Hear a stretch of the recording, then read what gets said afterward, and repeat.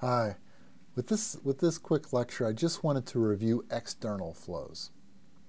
I noticed that in the NCEES handbook, this was all they really had with regard to drag force and external flows. So it's going to be quite a limited range of things they could talk about. The force of drag, by definition, is equal to the coefficient of drag times the dynamic pressure, rho v squared by 2 times the area. So rho v squared by 2 is a pressure times area would give you force, right? And the only coefficients of drag they provided are these guys right here. So that's drag on a flat plate placed parallel to a flow stream. So you got a flat plate, you got a flow stream here, the velocity's v. What's the drag force in that direction? That's what that is. Not a lot of questions they could ask you based on that. The thing they could do is give you the drag coefficients, and then you could make some calculations there. So here is the definition for drag coefficient. That's just rearranging the previous page, and then also noticing what the definition for work and for power is. So the total drag force is the viscous drag plus the pressure drag divided by the dynamic pressure times the area. I've written here as total drag force. Once we know the total drag force here, we can multiply it times the distance traversed. That would be the work. Or to get the power, that would be force times distance divided by time, and that would be force really times velocity. And that's pretty useful because oftentimes we get an object moving through air. It requires a force to get it to go through air or water or whatnot. And it's going at a certain velocity, so we could calculate how much power that requires. This is the dynamic pressure, and that's the frontal projected area. That's a good point there.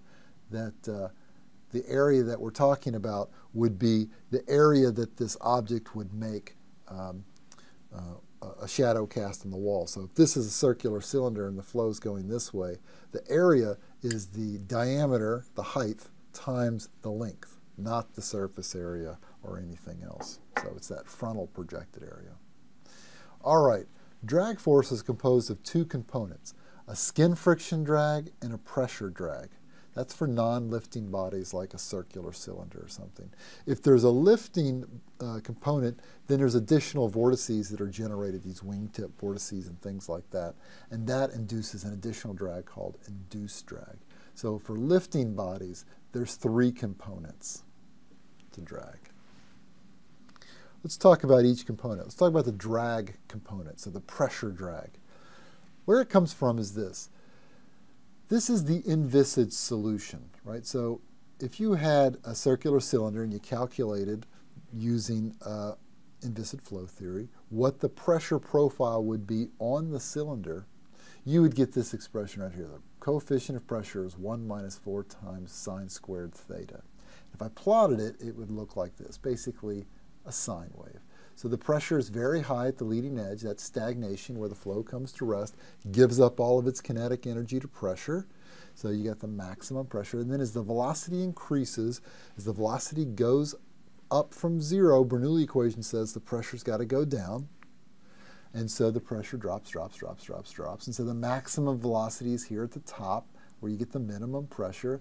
And then the velocity slows again as you come towards the second stagnation point in the back. So this is where it slows, and here's the second stagnation. So when these kinds of analyses were first done, people didn't even know the no-slip boundary condition was true. So they didn't realize that this is irrotational or inviscid because the no-slip boundary condition says that there should be a gradient of velocity along this cylinder. So they're like, hey, why are we not getting drag? What this says is that the pressure profile fore and aft the cylinder is the same. So that means you get all this pressure, right? All this positive pressure and then some negative pressure acting on the front of the cylinder, and you have the same positive and negative pressure acting on the back of the cylinder. So they cancel each other out. So there's no pressure drag for the inviscid flow. But that's not reality. The reality is something like this. Here's a laminar flow field. And the flow comes along and it hits the circular cylinder. There's laminar flow along the top of the cylinder, and then at some point it just can't get itself around. It can't negotiate that turn anymore. So the flow separates and comes flying off, right? It leaves behind it this wake region, this kind of dead region of flow. So what the pressure profile looks like, and we'd get this in a wind tunnel, is you would follow along with the laminar flow solution. The velocity is increasing, and the pressure is dropping and dropping.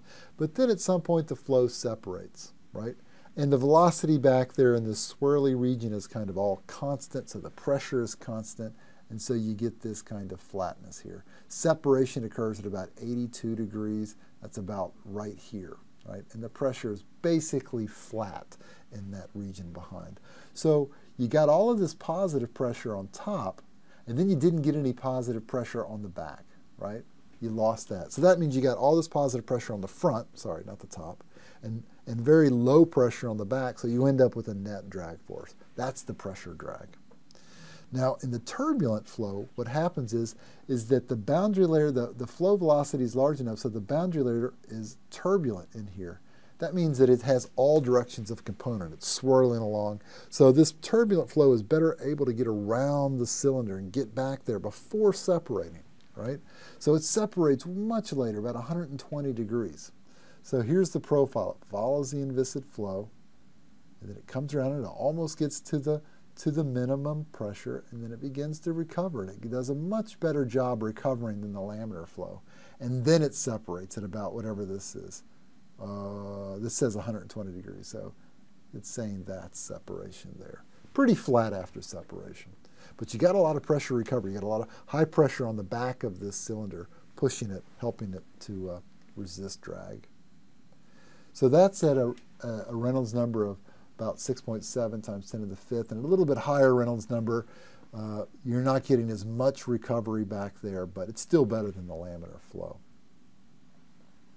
So this is the motivation to put spoilers on cars or whatnot, to turn that flow and to reduce the size of the wake. All right, the skin friction comes about due to the no-slip boundary condition. The flow comes along at its velocity, it stagnates here, and then it begins to flow along the cylinder. But all the while, it has to be the flow has to be zero on the cylinder itself. And the external flow out here is the velocity in the wind. So there's this gradient, there's this massive gradient in the velocity from the free stream velocity down to zero. And the shear stress, right, is that gradient, the change in velocity with respect to the change in the independent coordinate directions. So this are the shear stress terms. This guy right here is the volumetric. You can kind of neglect it for incompressible flows. So the fact that there is this gradient of velocity results in a shear stress. That's the takeaway message. That's what skin friction is. So look at this. Here's a nice question. Which of these shapes has the lowest total drag coefficient, right? And let's talk about why you just wouldn't pick this one right here. The reason you wouldn't pick it is because CD is defined as the force divided by 1/2 rho v squared times the frontal area, right? So here's a plot. Here we're plotting drag versus 1/2 rho v squared times the frontal area. So in this guy, the frontal area is quite small. The result is a large coefficient of drag. Down here, that frontal area is large, so a relatively low coefficient of drag. So that's driving the CD. The very thin are driving the coefficient of drag very large out here. And what have I got going on here? Here's the airfoil. This is thickness to chord length. So that's T over C. That's what this is.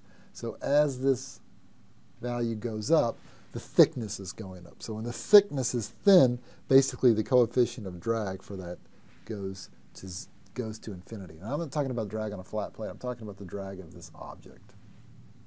All right. So, however, the skin friction drag is decreasing and the pressure drag is increasing. So the pressure drag comes from the fact that as this gets fatter, you're going to have more and more separation, increasing the pressure drag. So it's this trade-off between it going to infinity at 0 and the pressure drag getting large as the thickness gets large. So your total drag shape, your coefficient of drag, looks something, it's that curve right there. So the sweet spot is about 0.2 thickness to chord ratio, and that's about this shape right here, which maybe is what you picked, right? Just your eye said. There's something about that that looks very aerodynamic. All right, so all told, here's the drag coefficient of a sphere and a cylinder as a function of Reynolds number, and it's divided into various regions. This low drag region, this low Reynolds number region is called the Stokes flow. That's really almost an inviscid flow. That's what you would get, very high coefficient of drag. And then at some point, the flow begins to separate, and it no longer looks like that symmetric streamline pattern that we had. You get the wake and separation. And then you get the laminar region, this vortex shedding region, this wake region where all this turbulent is in the wake, but the boundary layer itself, the BL, the boundary layer, is still laminar. And then when the boundary layer becomes turbulent, you get the sharp drop in drag. So that's your classic sort of behavior for both flows over cylinders and spheres. All right, 2D versus 3D drag. In general, if you go into a wind tunnel and you make a measurement of drag, you're measuring the 2D drag. You would stretch the object across the wind tunnel, and it would be bound, so a circular cylinder is bound in the wind tunnel. And what you lose here is all of the vorticity generated at the tip, and those are generally helping or hurting. So in the case of drag, the vorticity allows the pressure to come to equilibrium. So you're bleeding off pressure differences across the end of the circular cylinder, and you actually end up reducing the measured drag as a result. So the 2D drags, right, the finite length 3D objects usually have smaller measured coefficients of drag than 2D objects for that reason, because of that bleed over effect. So here's a circular cylinder. For laminar flows, you get a drag of 0.13, and for turbulent flows, you get a drag of 0.3. So I'm talking about this curve right here. Laminar, it's very flat in this region, about 0.13, and turbulent, maybe there on average of about 0.3.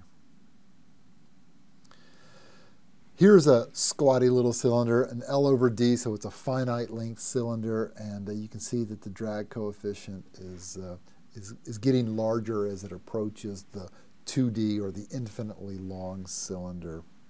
And so at infinity, the drag is 1.2, which corresponds to the laminar drag. So this is a wind tunnel test here where the end is not capped. It's just free in the wind tunnel to allow the pressure really at that section not to have this variation that we saw, but rather a flat profile all the way across in pressure because of the way it would just short circuit. All right, let's do a couple of examples and call it a day. A truck whose frontal dimensions are 11 foot tall by 7 foot wide, so that's the projected area of the front of the truck, operates at an average velocity or an average speed of 40 miles per hour. The drag coefficient without this deflector right here is 0.96, and with it, it's 0.76. So a nice reduction in the drag coefficient. What's the power savings of adding the wind deflector, horsepower-wise? These are all significant horsepowers, right?